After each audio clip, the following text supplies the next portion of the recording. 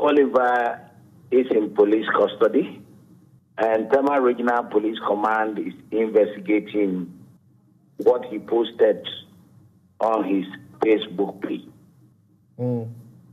We are all aware that we are in a democratic environment, back with a constitution.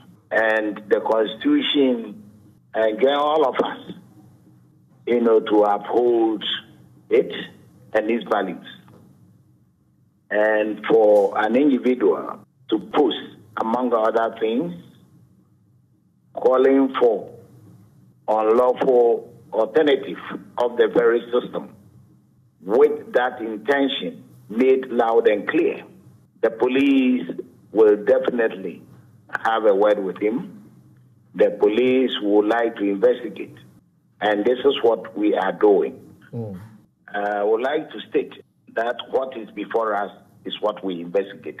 And during investigations, it is a wide process, and the investigation may look at all those things you're talking about. But for now, we are dealing with that post, which threatens the constitutional base and general security of our dear country.